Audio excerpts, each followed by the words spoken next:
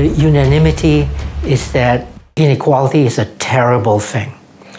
It's terrible not just because it shuts off opportunity for those who are poor, it also creates all kinds of political upheavals.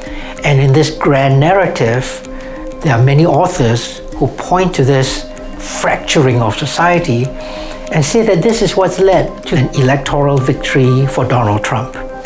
That this unhappiness is what's led to Brexit.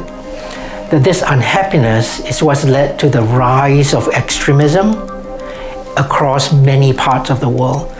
That is the grand narrative. And in that grand narrative, there's a very clear enemy: inequality. My research is about countering that grand narrative.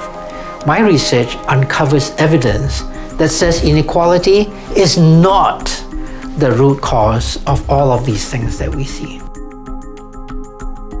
In the United States, inequality has over the last 3-4 decades risen threefold. In the United States, poor people at the bottom of 50% of the income distribution, today they are poorer than they were in 2000. Let's take another extreme example, China. In China, inequality, the difference between the very rich and the very poor, has increased tenfold, even more than the United States. However, when you look at the bottom 50% of the income distribution, the average income there has increased 3 times. So inequality in China is high and rising, but it has not suffered from a lack of mobility.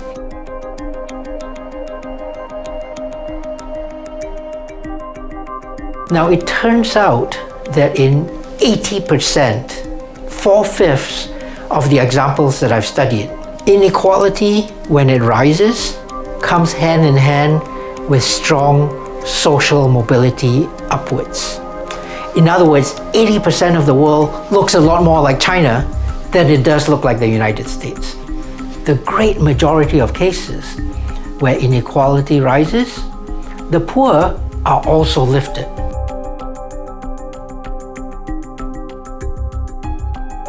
We shouldn't be looking at just inequality as a sufficient statistic.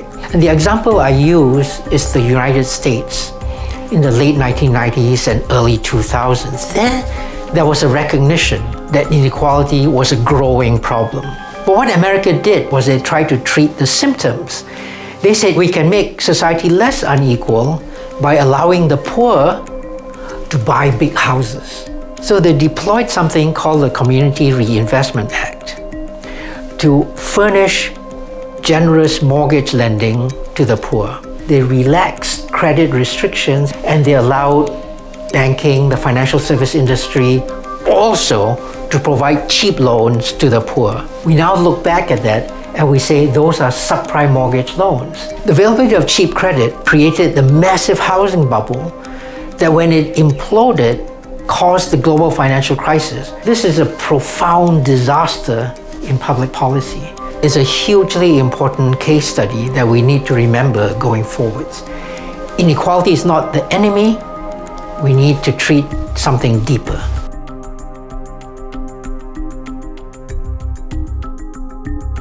I think where we start is at the level of the individual. Make sure that individuals in our societies have a sense that they have a future going forwards, that there are multiple pathways by which they can achieve economic prosperity, and we need to combat misinformation. We need to take the examples that we see around the world where inequality is actually not in a terrible state, mobility is high, but somehow people have become convinced that society doesn't work for them. We've got to be very vigilant that that kind of misinformation does not become pervasive.